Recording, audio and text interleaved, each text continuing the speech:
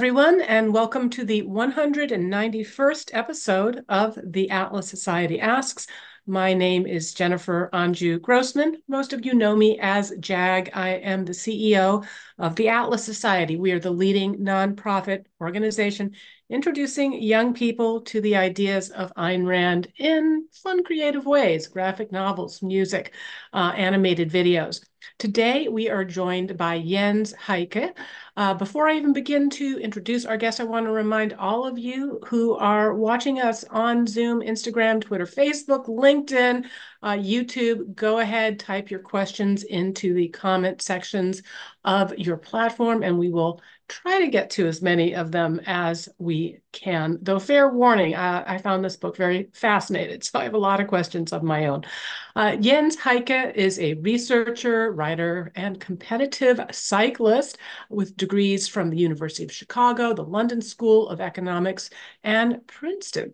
Jens worked as an early employee and executive in several successful tech and companies, startups, including one that pioneered the mobile internet. He has worked since he retired from tech as a writer and a researcher, conducting field research around the world from Bosnia to Botswana. His book, Out of the Melting Pot into the Fire: Multiculturalism in the World's Past and America's Future, discusses the origin of the term melting pot and multiculturalism, and surveys multi-ethnic polities throughout history with starkly different outcomes depending on whether they pursued a more unified or group identity model, and explores the implications for the United States, especially given our current obsession with DEI and identity politics. So, Jens, thank you for joining us. Yeah, thank you so much for having me on today. So our audience always likes to learn a little bit about our guests' origin stories. I'm curious if, looking back, there were any early childhood experiences or mentors that may have put you on the path to exploring how different approaches to ethnic diversity can yield dramatically different results.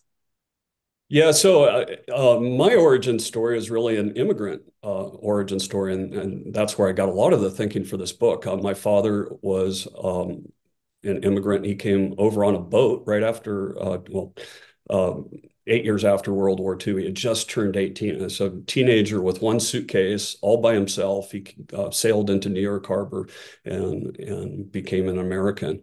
And the most incredible thing about his story is that he came from Germany, yet he was actually sponsored by a Jewish American family. A Jewish American family had lost family members in the Holocaust.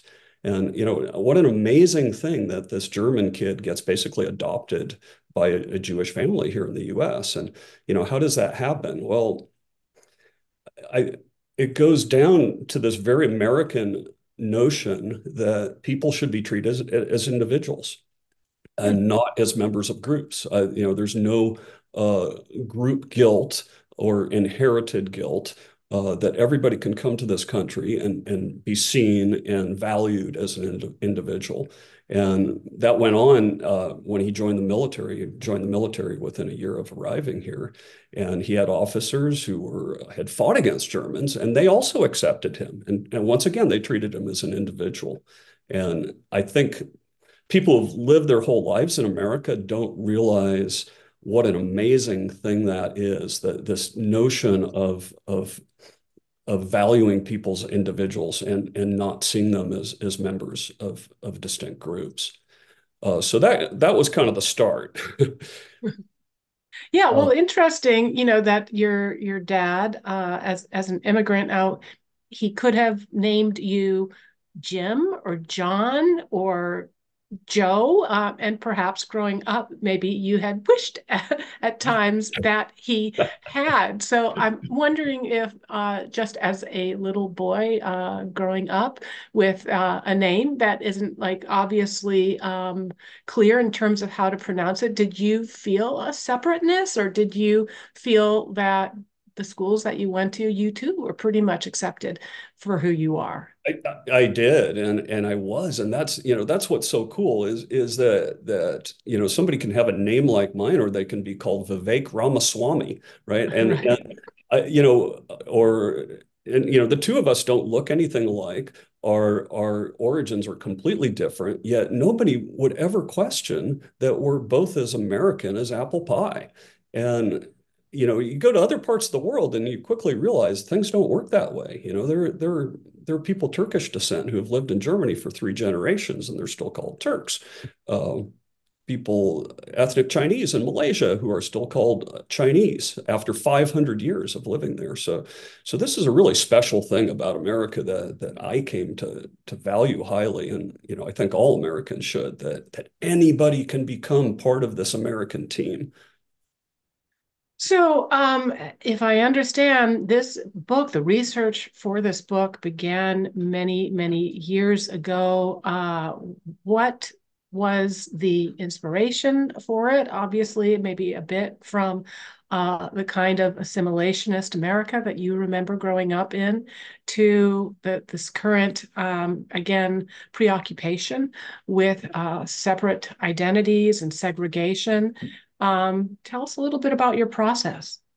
Yeah, so it really, most of it went back to a single seminal moment when I was a PhD student at Princeton, and I was selected for this group of PhD students to recommend new faculty members, and there's like 4 or 5 of us, and the first thing anybody in that committee said was what the skin color and gender of that recommendation needed to be. It needed to be a woman of color. This is, mind you, this is back in 1989, right? So this has gone on Yes. a long time. And it was kind of at that point that, I started thinking, what are the long-term implications of distinguishing people by group like this, going, against that experience that my father had, that suddenly you're no longer an American, you're this group or you're that group. How does that play out? How has it played out in history? And Yes. that's when I started to really think about it. And one of the other things that happened with that episode is it actually led me to leave the university, because I figured, that sort of conversation was happening in faculty lounges around the country, and that the future in academia for me might not be so good given that. So that's when Right. I drove out to Silicon Valley and taught myself how to program, and ended up writing code. You learned to code in the common parlance, and struck out for places where I guess you felt that your contributions would be evaluated on an individual basis, and not based on your group identity. So let's start with an understanding of the term and the title, out of the melting pot. Let's The history of that concept here in America. Was it explicitly considered an ideal model? If so, when did we begin to turn against that, to the point where even the mention of the term melting pot is apparently considered a microaggression, on some campuses?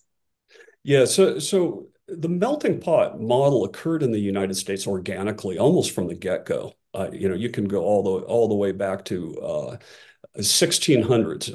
New York was called New Amsterdam at the time. There's less than 1,000 people there. 18 different languages were spoken. Uh, and over time, those people melded together. But it was really in the early 1900s, 1908 specifically, that Israel Zangwill, who's a Russian Jewish immigrant, wrote a play called The Melting Pot. And that really put the term in the popular lexicon. And Teddy Roosevelt was a huge fan of it. And it was at that point that the government actually started talking about it in literature. So by the time you get to World War II, the US was issuing a guide for new immigrants that specifically said, our country is a melting pot. We expect you to come here and share your culture and with all of us, and together we'll form, sort of a unifying American identity. So that was, roughly 1940s. If, people who are boomers like me will remember, what was that show called? American Schoolhouse, the one that had the Hmm. songs, I'm Just a Bill on Capitol Hill, all that stuff. They had a melting pot song too, right? In 1970s, 1980s. So, Interesting. and it was all over in textbooks. When I grew up, it was in most of the social sciences textbook, and it was lauded as this great thing. So when So did that start to change? And So like a lot of the nasty trends, it started with elite academics, specifically with elite academic anthropologists, Franz Boas, notably other people, Ruth Benedict, Margaret Mead, in the 1950s. They started this notion of cultural relativism, the idea that you can't judge cultures, you can't say one is better than another. And that undermines the whole melting pot ideal, because that ideal is based on taking this and that from different cultures, whatever you deem best for your circumstances. And when you have cultural relativism, that no longer makes sense, because you can't evaluate cultures against each other. It took decades for that thinking to kind of seep into the broader society. But by the time you get to the 1980, Jimmy Carter gave a speech where he said, I don't see this country as a melting pot. I see it as a mosaic, different values, different morals, different cultures. And interesting. So you observe that the political elites tend to be the most prominent proponents of prominent opponents of melting pot integration and the biggest supporters of policies that distinguish and divide people by ethnicity and race. What are some examples of that? For example, with regards to political initiatives, maybe that one, but then you see support for them among more elite populations.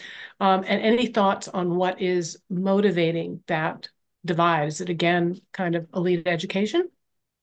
yeah, this is a thing that goes all the way back in history. It can go back to the Ottoman Empire, and the way a lot of people don't know this, but the Muslim Ottomans who ran that empire were a tiny minority for hundreds of years. They ruled over Christian Jews, all kinds of different groups. And the way they did that is by dividing. They took a divide and conquer approach. They kept those groups separate, and kind of made themselves the distributor of goodies. So all those different groups had to appeal to the Ottoman central command to get their goodies, and they contended against each other to do that. So it was a divide and conquer approach. Same thing happened during the colonial era. The British and Belgian colonialists in particular took that approach, divide and conquer. If we keep groups separate and kind of, do favors for this group or that group, we can pit those groups against each other and maintain our own position and our own control, because they're focused on competing with each other instead of challenging us. So that goes all the way up into the modern era. When you think of modern elite politicians, one of the ways they gain a loyal constituency is by appealing to specific ethnic groups, or saying, I'm going to do this for you, Group A or Group B, and that way, by kind of dividing people up like that, they establish a loyal constituency. Um, Interesting. Um, so what are some of the examples? Like, let's say propositions to end affirmative action. How does this actually show up in terms Oh of? yeah, so this is kind of an interesting thing that I don't think many people know, but starting in the 90s, there have been a number of state propositions to basically outlaw affirmative action. Prop 209, I believe it was, in California, was the first one. Ward Connerly sponsored that, and that passed overwhelmingly. People said, we don't want affirmative action. Well, guess what? It failed among the wealthiest, most educated people in the state. So it failed miserably in Marin County, which at the time was the richest county in the country. And the same thing, there was a similar initiative in Washington State. Uh, it passed overwhelmingly statewide, but then when you took, the contingent of people making over 100,000, they all voted against it. So curiously, the wealthiest, most elite, most educated people were the ones most opposed to getting rid of affirmative action. Fascinating. And I think that this is continuing to show up with recent polling that we've seen on the Supreme Court decision to ban racial preferences in university admissions. Actually, you'd think that it would be universally opposed by groups that might benefit from them. But I think that, it's almost as if you're seeing a little green shoots of melting pot coming back with people across different so-called identities actually saying, no, I think people should be treated based on merit and individualism.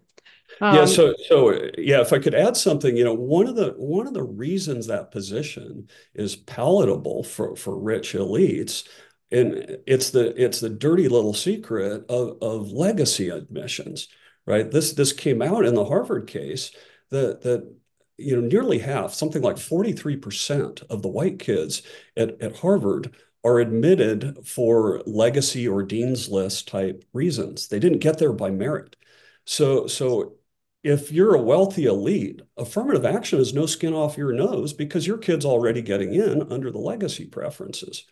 So my take is if you want to get rid of affirmative action, get rid of the legacy preferences, and then all those elites will come around, and pretty soon they'll be against affirmative action too. And yes, also get rid of preferences for the children of school administrators and professors and make it a purely merit-based affair. So one of my greatest delights in reading Out of the Melting Pot into the Fire is the history that I learned as you survey various ancient civilizations and experiments with either the melting pot or multicultural approach. We can't get to all of those examples in 1 hour, but perhaps you could contrast a couple of the earliest and most striking instances of the divergent approaches to diversity and their consequences. Yeah, I really have to start with Rome because that's the most profound example. And interestingly, and I cite them in my book, early Roman figures, people like the Emperor Claudius and Cicero, specifically acknowledged that Rome's success was due to it following a melting pot approach. They didn't specifically use that term, but they actually described the process. They said, anybody can become a Roman and join the Roman team. And that's what makes us so resilient and so strong. And Cicero and Claudius are just two people that said that. There are many other historians along the way that said, this is why Rome works. And it goes back to the very beginning of the Roman Republic that, we tend to think of Rome as being kind of this homogeneous entity. It wasn't from the get-go. It was actually a fusion of Volscian and Sabines and Etruscans and all these different groups.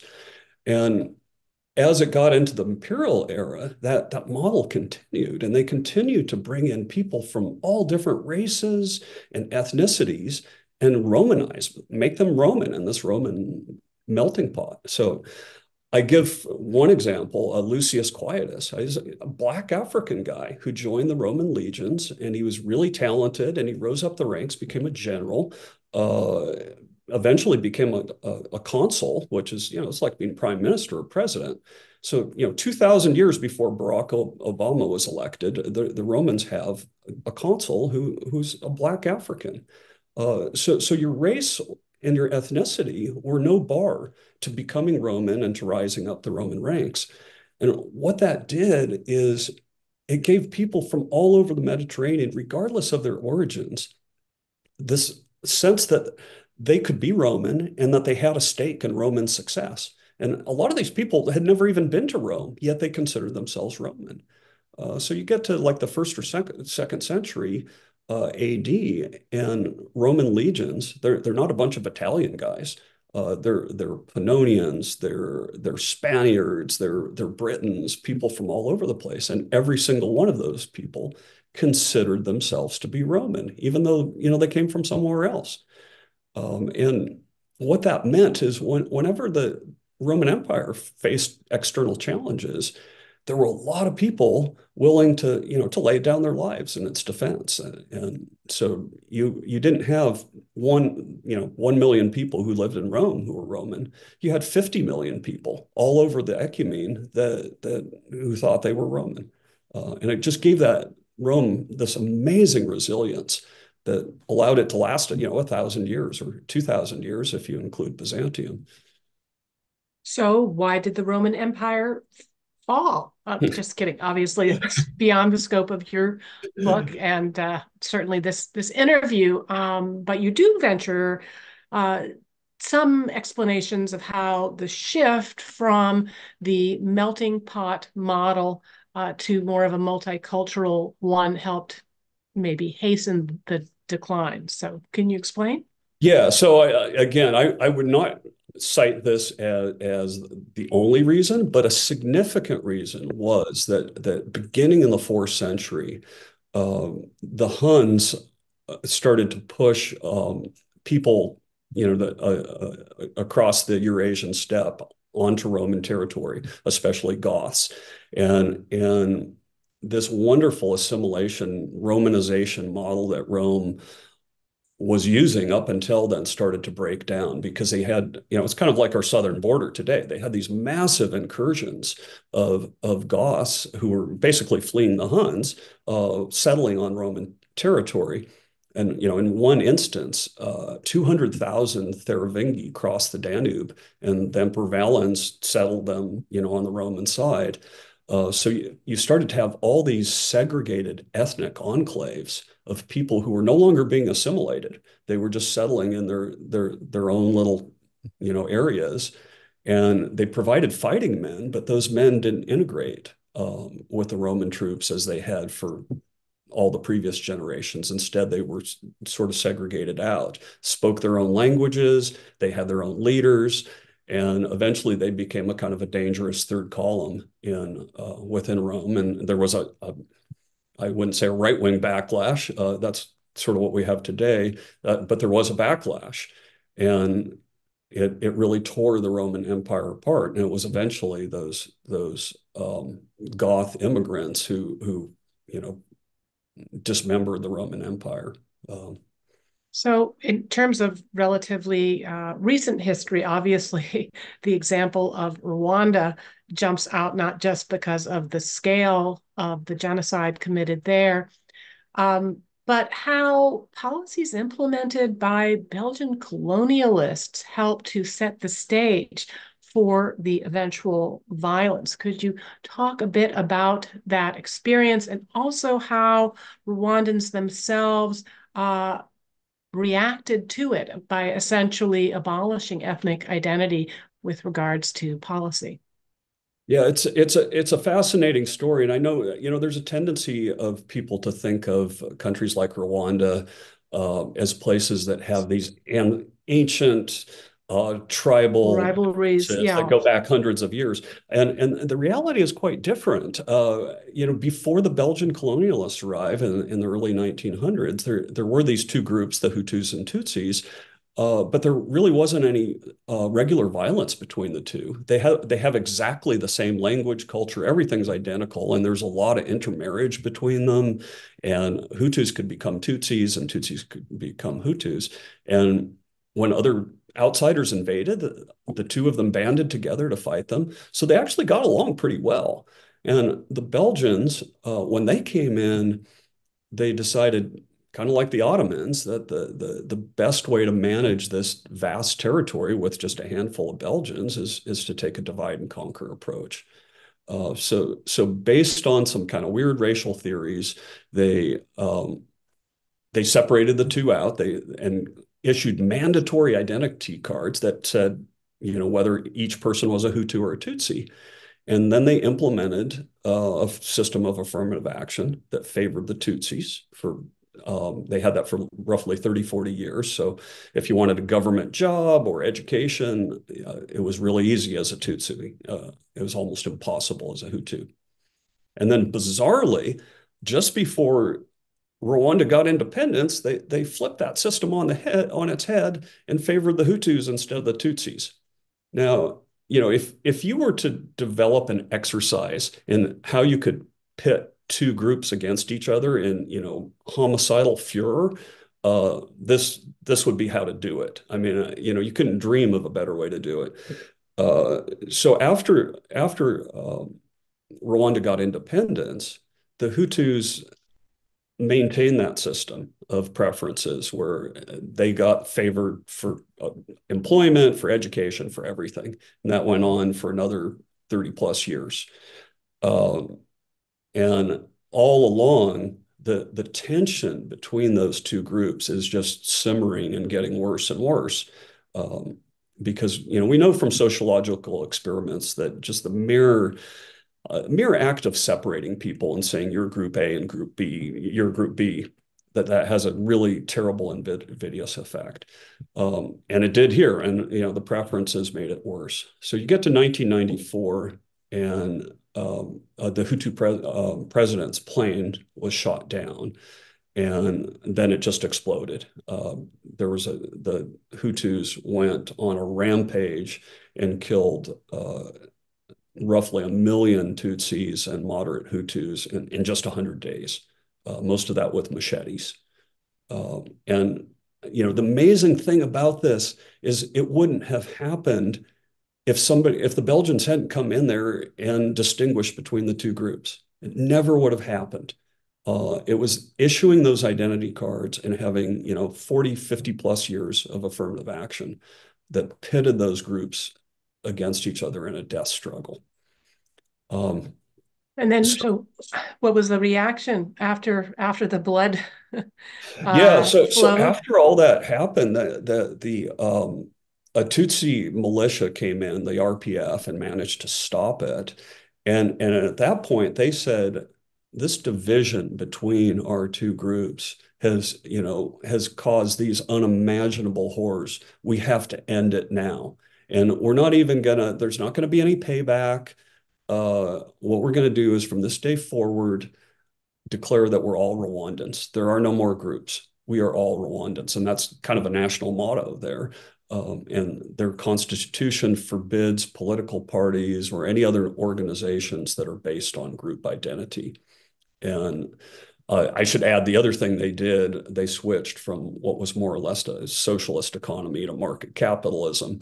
And what happened after that, their economy soared. They went from being dead last in the world to having the highest economic growth for many, many years in the entire world. Wow. Well, that kind of feeds into a question that just came up on Facebook. Jacob Sawicki asks, you mentioned the Ottomans and the divide and conquer approach. He once heard the Soviets did the same thing in moving people around the USSR. Do you know if that's true?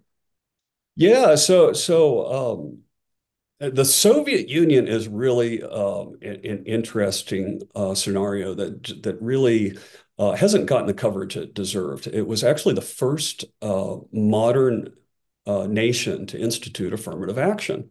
And Terry Martin wrote a wonderful book about it called The Affirmative Action Empire. And talked about how that evolved. And basically what it came out of is that Marx didn't have any theories for how to deal with ethnicity. He thought ethnicity was irrelevant. Yet Lenin and Stalin were confronted with this former empire that had literally dozens of different ethnicities. And it's like, okay, what do we do? Well, they came up with a theory that said that ethnicity and nationalism are forces that need to exhaust themselves. It's like one of these Marxian stages that we have to go through to achieve socialist utopia. So they actually encouraged having distinct ethnic identities as perfect multiculturalism. And in fact, they stamped these identities in people's passports, so it said if you were a Kazakh or whatever in your passport. And they instituted a system of quotas and affirmative action. And how did that end? Well, it turned out that these distinct identities that they encourage started to go at each other, and there was lots of ethnic antagonism. And I'm forgetting the exact number, but ultimately it ended in either 9 or 10 different episodes of ethnic cleansing. It was an absolute disaster. And it's an episode that I think has largely been forgotten. But that book by Terry Martin covers it very nicely. When you say kind of, Terry Martin had the title Affirmative Action Empire, other than stamping the ethnic identities on people's identification papers, I mean, were there quotas or sort of, we're going to accept this many students of that particular ethnicity or for jobs? How did that kind of work in Absolutely. action? There were indeed quotas for various groups. Over I don't remember the exact period of time. I think it was maybe a little less than a decade, and it ended very very badly. Ended And in tears. All right. My Modern Galt on Instagram, always the first to the races with the question, says it used to be said that immigrants coming to America would integrate pretty quickly, but that does not seem to be the case anymore. Is this due to the rate of immigration or the rise of identity politics? So I guess we'll just start with the premise. Do you think that it is true that there is less assimilation, or is that something which can be yeah, quantified even? that's an excellent question, and I wish I had it right at my fingertips because I don't remember the exact numbers, but there was I think it was a Pew survey back in the early 2000s of Hispanic immigrants, and 90+% of them thought it was very important for their kids to learn English. And I believe a large majority of them were even opposed to bilingualism. They said, I just want my kid to learn English. And one of the things this poll showed is that the longer immigrants had been in the United States, the less they felt like that. So why would that be? Well, you think about it, because they are being told, no, you don't need to learn English. That's an imposition on you for you to have to, to share our language, to learn the American language. Because most of these immigrants come in, they want to assimilate. They know that that's the path to success. It's these elites that are telling them that they, that somehow that's bad for them to do. And again, to me, it goes back to the question we were talking about earlier, how elites seem to be the ones that are most opposed to having everybody be one united country and being together. All right. Well, I had a question about immigration, given that this is an election year and the border is an issue on everybody's mind. So we have a question along those lines from Alexander Sabinatov on X, and he asks, is there data that shows a host nation's response to open or more, porous borders versus something more regulated like the Ellis Island model? How does that play into the phenomena that you research and discuss in the book? I'm sorry. Could you give me that question one more time? I didn't understand the first part. He was talking Sure. specifically about the United Uh, States. yeah, so this is Alexander Sabinatov on X, and he asks, is there data that shows a host nation's response to open or loose borders versus something more regulated like the Ellis Island model? Okay. Yeah, it was the host nation part that threw me because I wasn't sure if he was talking more generically or just about the United States. Uh, you know, the United States itself has had both approaches. Up until the between the 1920s immigration laws, which set a quota system, up until the 1965 Immigration Act, we had actually fairly limited immigration in this country. And in 65, it opened up, and we can see how it's worked. There has been less integration, and countries that have had there haven't been very many, frankly, that have allowed completely open immigration. I think have had problems with it. And I'd specifically look at some other countries in the Anglosphere, Canada and Australia in particular. People think they have open immigration. They actually don't. They both have point systems that are very restrictive in terms of who they allow in. They have to most of them have to be qualified professionals. They don't just let anybody in. The record around the world, frankly, isn't that great because most countries have not had open immigration. There are very few that have done that over the years. All right. I'm going to take just a couple more then. As I said, I have been fascinated by this book and its very unique perspective. I'm going to dive back into my own questions. But Alex Morena on Facebook asks, do you think the concept of globalism or supranationalism has further strayed us away from the concept of a melting pot?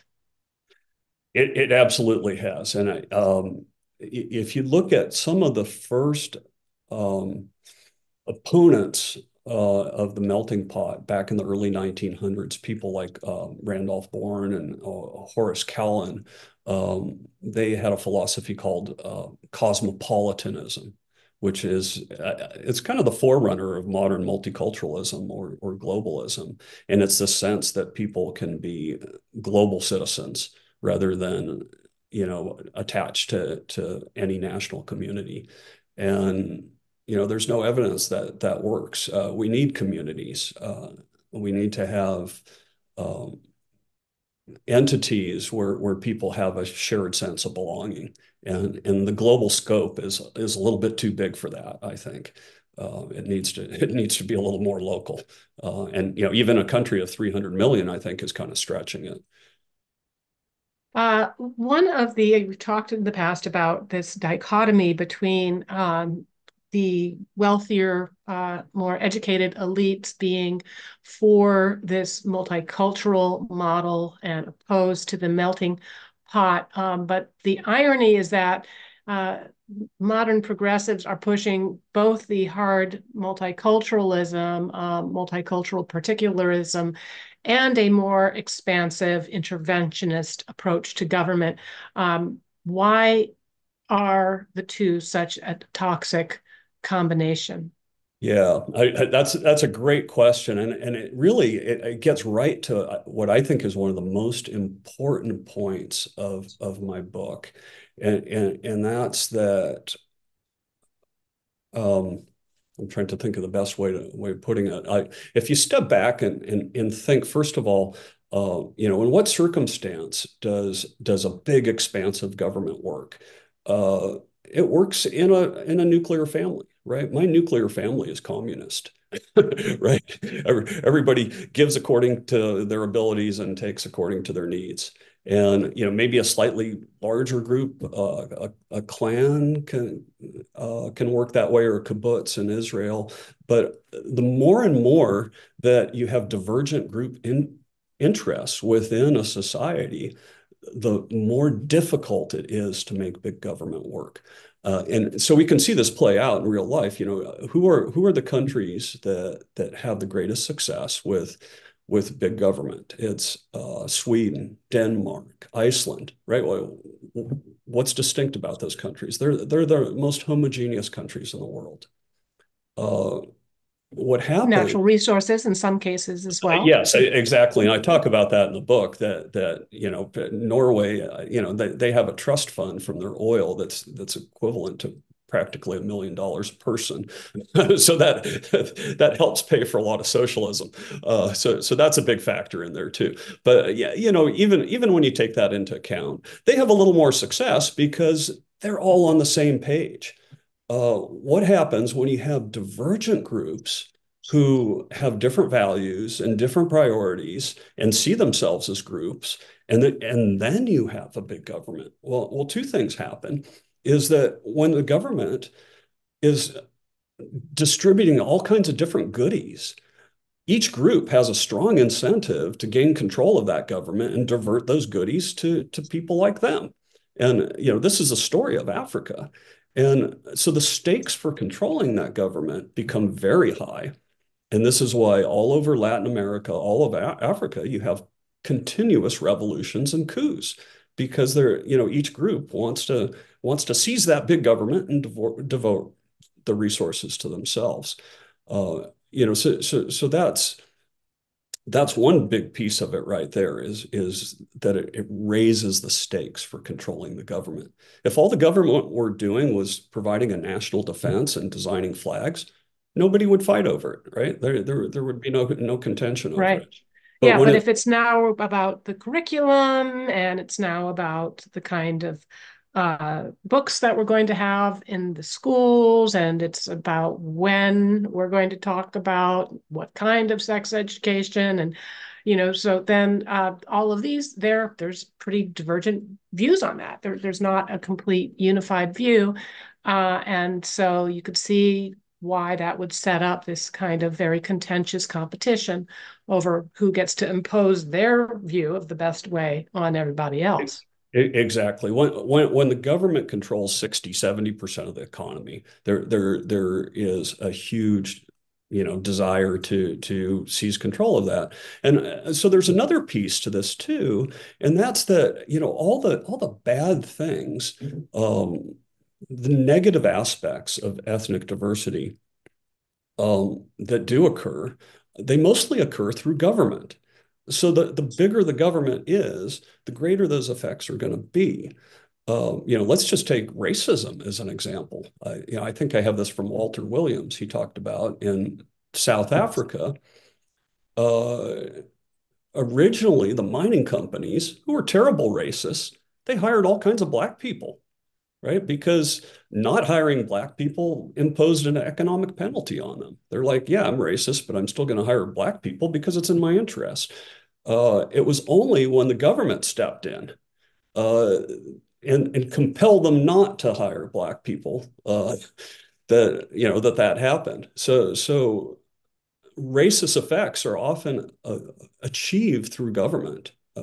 It's one of the ways that division has a way of propagating itself. So let me give you some concrete examples, just to give you a sense of the numbers. And I'd say first of all, if you take a look at the top 20, top 30 countries in the world for per capita GDP, living standards, the first thing you'll notice is almost all of them are ethnically homogeneous. Right? It's Japan, it's Norway, it's Finland, and so on. And then you look on that list, and there's some exceptions. Switzerland, Singapore, Mauritius. What are those? Chile. What do those countries have in common? Well, they also have the freest economies in the world. So there's this interesting interaction between multi-ethnicity and the type of economy you have. Multi-ethnicity works okay if you have a free market capitalist economy, because it's all based on voluntary exchange. And as in the South Africa example, free market exchange kind of tends to prevent, or it tends to obviate racism, because Or could it also maybe channel existing rivalries or group pride into productive pursuits? So rather than saying, I'm going to try to capture more government jobs for, my team, or I'm going to try to capture more affirmative action at universities for my race, that you're kind of then, I'm going to show that it's, us Jews that have the smartest doctors or what have you. That's exactly that's a really nice way of stating it. That each group's productive enterprise is directed at making stuff, at succeeding, and not just diverting, getting themselves a larger slice of the government pie. And that's why it's so important to to make sure you have a market economy when you have so many ethnic groups. And to give you some hard numbers on it, let's take the countries of Singapore and India. Go back to World War II or even say 1960. Their per capita income, Singapore and India wasn't very different. Um, so you fast forward 50 years later, Singapore increased its per capita income by a factor of 50, right? Over 20, almost $30,000 per person, right? India, well, they only increased by $500. They had a Hmm. centrally planned economy. You take Ivory Coast, African country, one of the most diverse countries, ethnically diverse countries in the world. Yet after World War II, they called it the Ivory Miracle.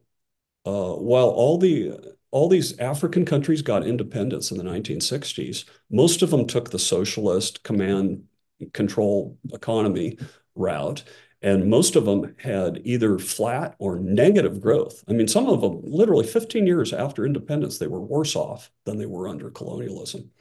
Ivory Coast increased their GDP by 400% in 15 years because their president, Houphouët-Boigny, opted for free markets instead of socialism.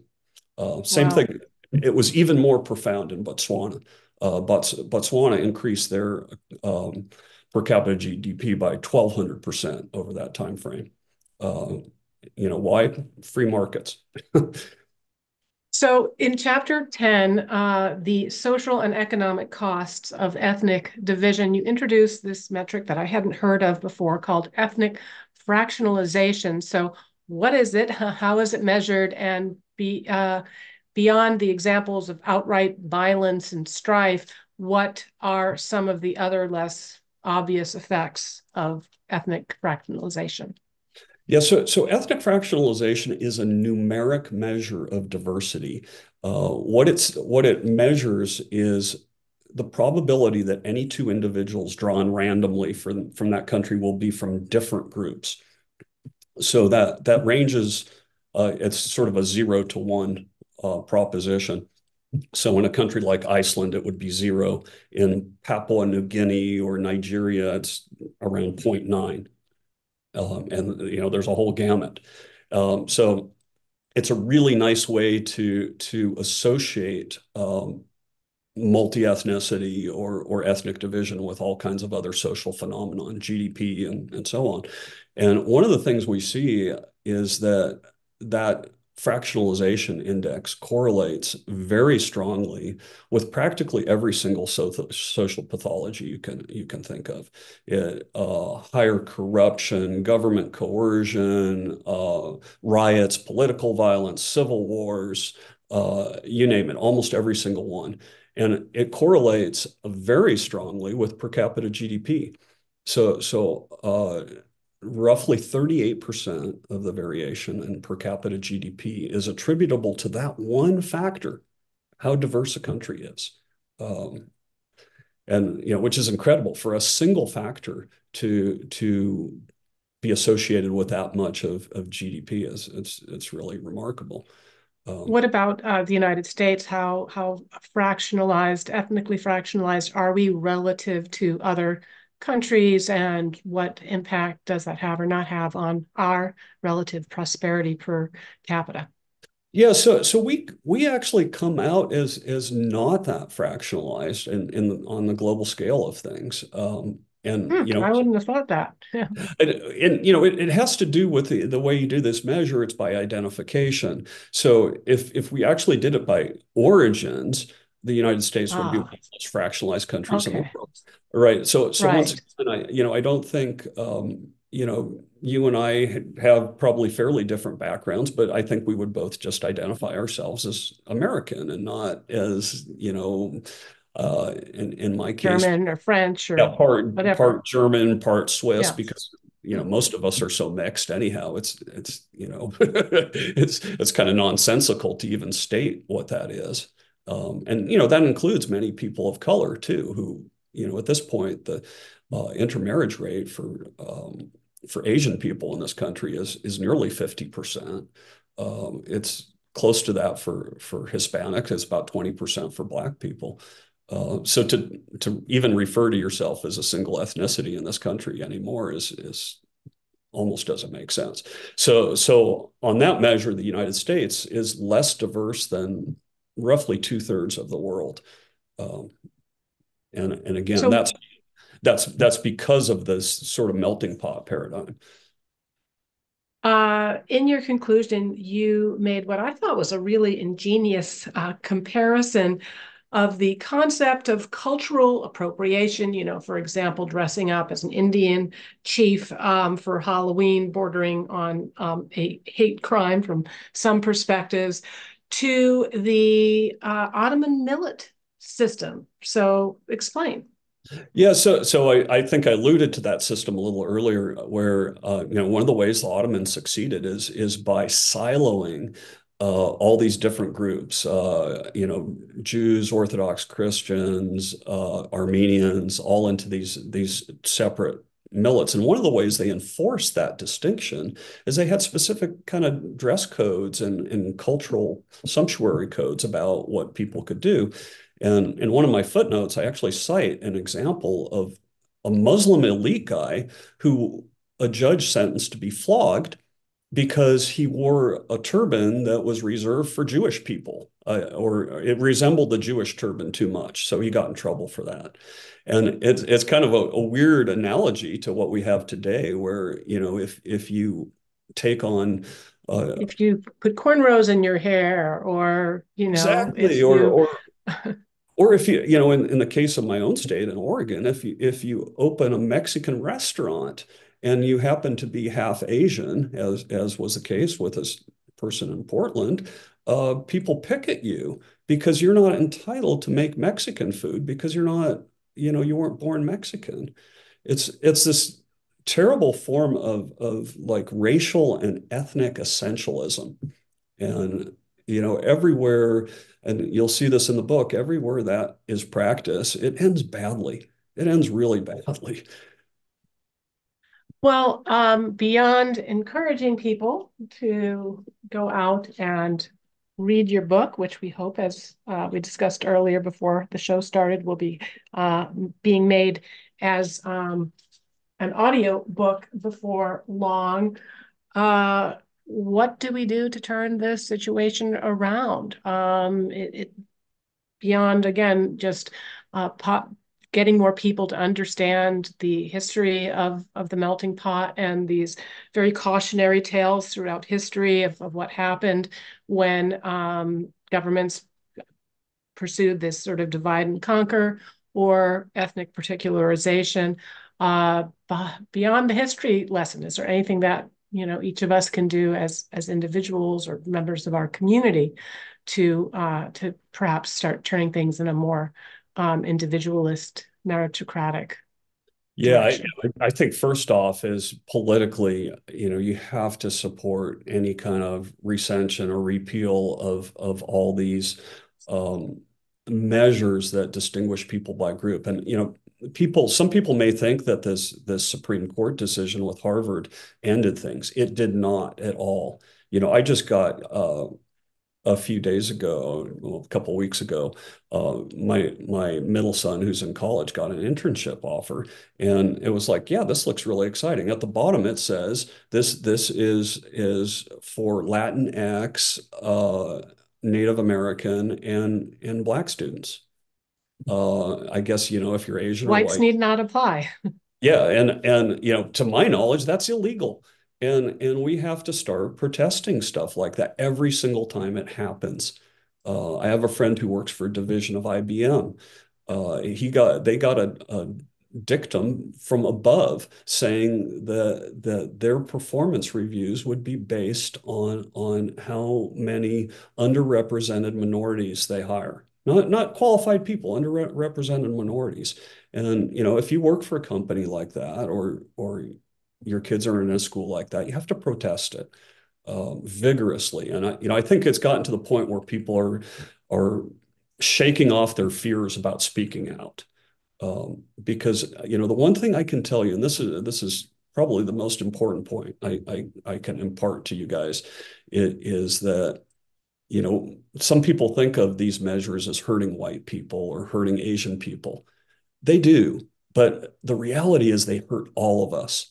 And I got that from talking to Hutus in Rwanda. I said, okay, did all those years of preferences, did those things did that make it better for Hutus? And they said, no, of course not. We all ended up worse off because of this stuff. So these measures aren't just hurting whites and Asians. They're hurting blacks. They're hurting Latinos too, in ways that people don't realize, because they're dividing us. So speak out. If your school does that crap, say something.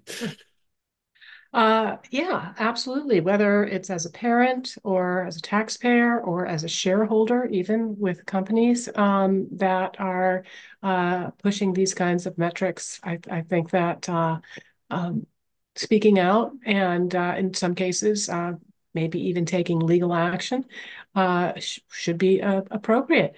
So I was sometimes like to close with this question after I interviewed Jonah Goldberg for his book. He shared some advice he received from Charles Murray, who said, if you set out to write a serious book and it doesn't change your mind on at least a half a dozen issues, you're doing it wrong. So you've been working on this book over really the course of a couple of decades in terms of the research that you're doing. So the aha moments might have been less dramatic, but were there ways in which you changed your mind, or at least things that surprised you as you did the research and the writing of this book? Yeah, I'm not sure. So many things really changed my mind. It was more like, wow, this is an even bigger deal than I imagined. And that came from reading the book. I actually spoke with people who participated in the Rwandan genocide, and same in Bosnia and the other places I visited. And the one thing that really caught me off guard is how violent and how strong these feelings of group antagonism can be, and how basically irrational they are. So I managed a team of engineers in Belfast in my working career, and I asked people there, because there's a Protestant and Catholic divide there. I asked them, okay, you're opposed to these Catholics. Can you tell me what's different about the Catholic faith from Protestantism? And most of them couldn't tell me. It's like, well, how many times do you go to church? Well, I went 3 years ago to the Christmas Mass. So here's this difference that is a big deal. Yet when it comes down to it, they can barely identify what the difference even is. And so people can seize on the tiniest arbitrary distinction and turn it into a nasty, nasty conflict. And that's what I saw in interviewing these genocidaires in Rwanda too, that ordinary people became mass killers because of group Right. division. You don't reach the scale of that kind of genocide with just a few bad actors. Yeah, exactly. And I cite in the book that 1 out of 4 adult male Hutus participated. And it just, that blew me away. I mean, to think that and it was the same with the Holocaust too, right? How do you how do you turn ordinary people into killers? And the answer is you divide them into groups, and you tap into that tribal sense. And that's, I'd say that was my biggest revelation in this research. I knew that was there. I just had no idea how powerful it is that just by dividing people into groups, you can get them to kill each other with machetes. It's just stunning. Well, and also I thought a big revelation, at least for me, in reading this book, was the number of examples from both ancient history and more modern history. Not all of the countries that decided to pursue more of a melting pot had to go through a Rwanda. There were countries that and civilizations and polities that adopted that more consciously early on. But I think that even in those examples, what the stories you share in this book show is that it's not always easy to maintain, and that there are forces that will try to take advantage, the ethnic opportunists that will try to stir up these resentments in order to gain more power. So read the book, stay vigilant, and Jens, thank you very much for this marvelous achievement and for taking time to talk with us today. Thank you, Jack. It's been great. Thank you. And I want to thank all of you who joined, asked the great questions again. Thanks also for your patience. As I mentioned, this was one of those interviews where I had a lot of my own questions. As always, if you enjoyed this video and you are not a something for nothing kind of person, you enjoy the work of the Atlas Society, please consider making a tax-deductible donation at atlassociety.org/donate. And make sure to tune in next week. I'm very, very excited about my interview with author Jennifer Burns. Of course, she is the biographer behind the Goddess of the Marketplace, one of the early biographies of Ayn Rand. And her latest biography is Milton Friedman, The Last Conservative. So we'll see you then.